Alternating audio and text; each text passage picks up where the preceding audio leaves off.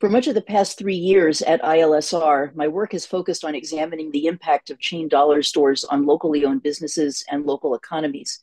I've written several reports about the impact of chain dollar stores, one of which has received almost 200,000 hits and been downloaded tens of thousands of times. We hear about many different types of problems with chain dollar stores. For example, crime and increasingly violent crime, largely a result of dollar stores' lean operating model and thin staffing. Unsafe conditions due to merchandise overcrowding, which is in turn a result of understaffing and warehousing problems.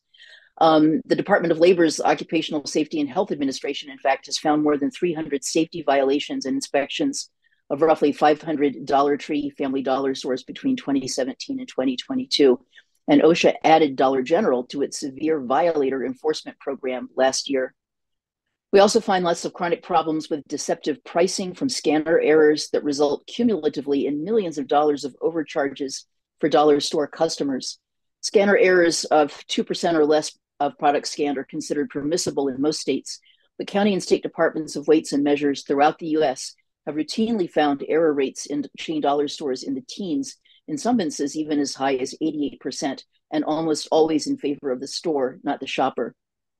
Almost all states have now fined the two major dollar store chains for scanner errors, and a few states, Missouri, New Jersey, Ohio, have sued them in order to compel them to correct this chronic problem.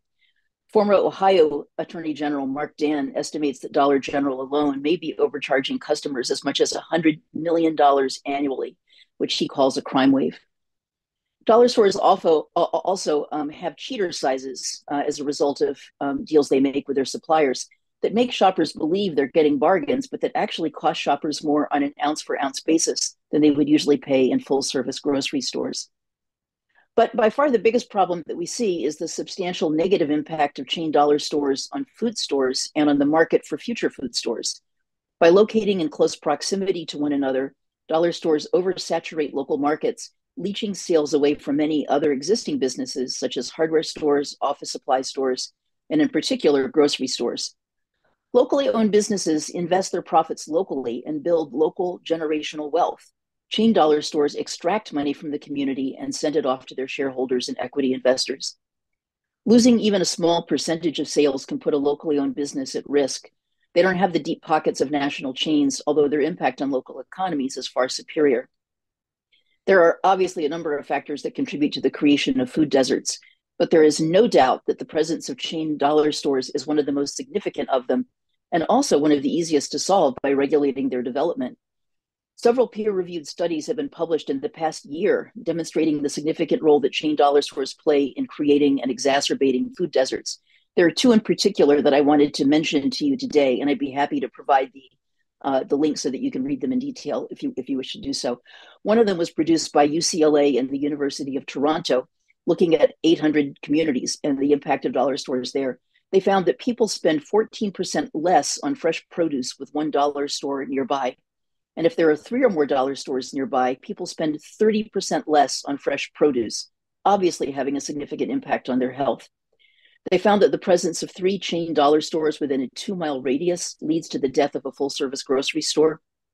And they did a simulation looking at what would the business landscape be like if no dollar stores had opened after 2010. They found that we would have 54% more grocery stores and 47% more convenience stores in the US today.